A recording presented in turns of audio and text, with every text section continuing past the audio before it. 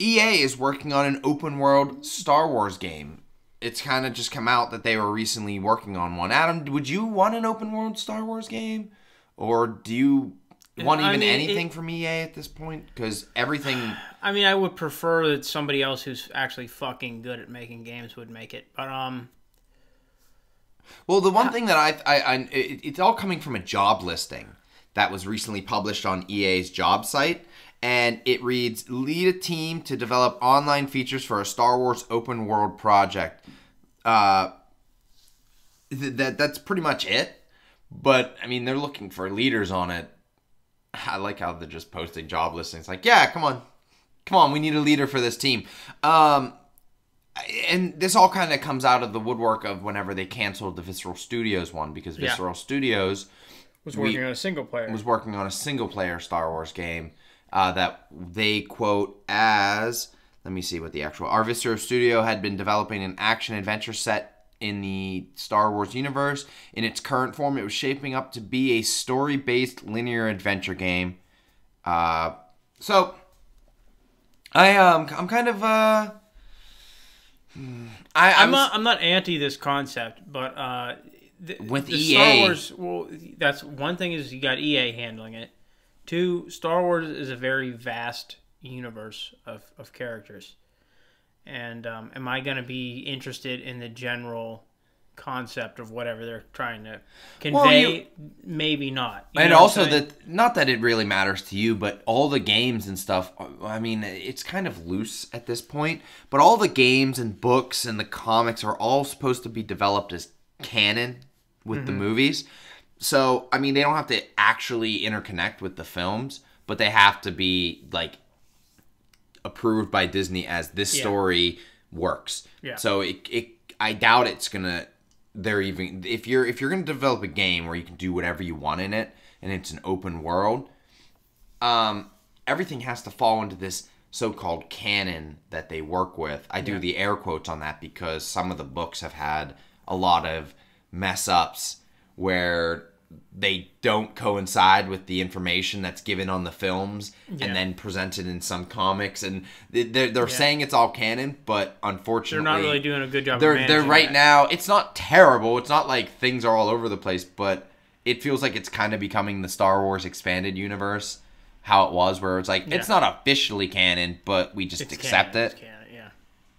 So I think that it's interesting that EA is deciding to do an open world one, where unlike the Battlefront 2 thing, it was just kind of a very... I watched the scenes from it. It was okay. It had its point. It was super generic and very predictable, but I was like, okay. But it was all kind of a tease to try to hint that the characters were going to be Rey's parents. Because, they're on Jakku. Oh, they have a daughter. Wink, wink. We all know that that's now, at this point, spoiler alert, is false, that Rey's parents were pretty much complete trash people who sold her for alcohol money. And it's... I don't know. My issue with this is I worry that this game sounds like it's going to be like a Division, where it's just not a lot to do in a big world. Because Yeah, that was the main... I mean, I don't know if you did, but I played the Division a lot. I played it a lot with you, dude. We were playing it together. I actually don't hate the Division. It just got really boring. Neither of us did. Yeah, it was just super repetitive. Like, if they do 2, I'm all about it. Like, I didn't hate it to the point where I was like, I'd never play a sequel. I think I'm a little more cautious than you. I'm not saying I wouldn't play a sequel, but they'd have to fix they'd have to fix the main issues of, man, this is really just the same thing over and over again. For me, the Division takes the exact same place as Destiny. Like, I enjoyed my experience with it. Not enough to go back and have another experience with an almost identical concept. Okay, I enjoyed Destiny more than the Division. Mostly because I played all of my experience with Destiny with you.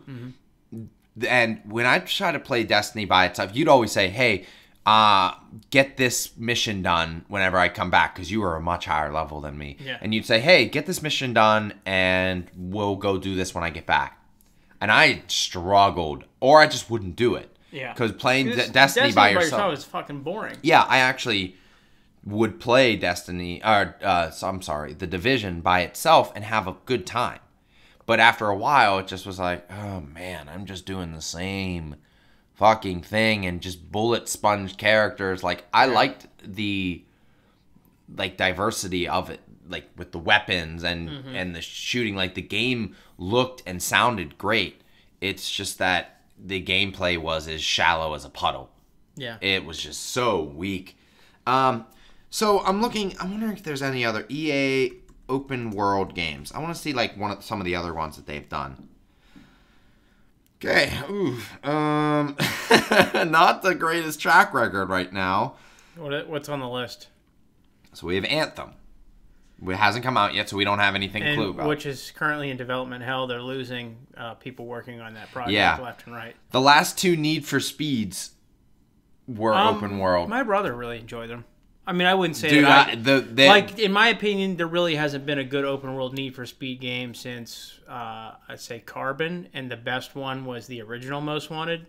But some people like the stuff that came afterwards. You know, it's just personal preference. Yeah, I didn't play the Need for Speed, the Payback one. The other one, I heard that was a complete mess when it came to the microtransactions. The first one? No. The second one. The second one, Need for Speed with the redone version. Mm-hmm.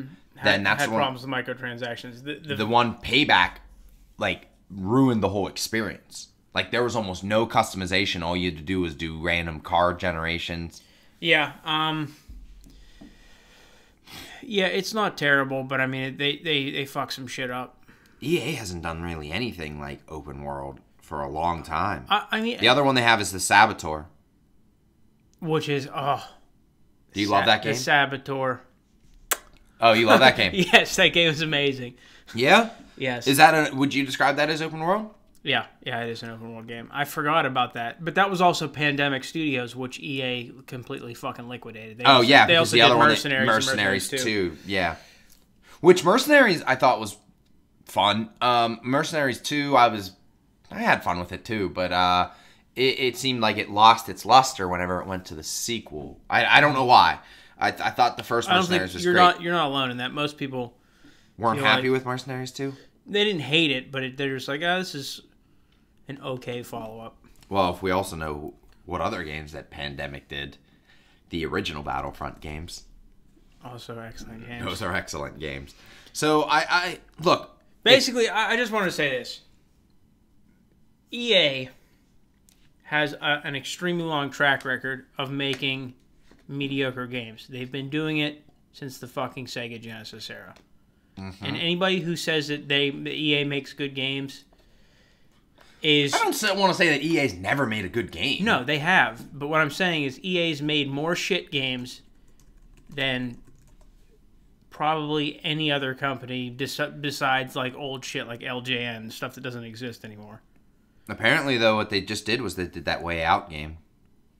They're publishing it. They're publishing it, That fucking crazy drunk is the one who made that game, and that's probably why it's going to be fun. That guy, yeah, I forgot about that. Fuck this transaction bullshit.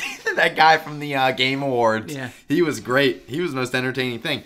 Yeah, EA's pretty much just become... Oh, and I mean, EA did Battlefront and Battlefield 1. Yeah, that's what I'm saying. They have like Battlefield. They have a franchise, Battlefield, that does well. They have a couple other games that do well, but by and large, if you look at EA's category or catalog of games, it's sports games and like really shitty games. Yeah, you're not. I'm looking. I just typed in EA recent games, and it's stuff like Sims, sports titles, Need for Speed, Battlefront, and then like a random game called Fee. But then they also released Mass Effect Andromeda. Which was shit. Yeah, and then Titanfall 2, which didn't do well, but is supposedly a really good game. Yeah. So EA, I'm talking about like larger scale than that. If you go back to the beginning of EA, back to when I first started seeing Electronic Arts was in the Sega Genesis era, but they were making games before that. Most of their games are shit. I mean, I know you are not the biggest fan of EA. No. We are both not very big fans of EA. And I agree with you. There are EA games that I love. Yeah. Again, the Saboteur being one of them. But I agree with that. EA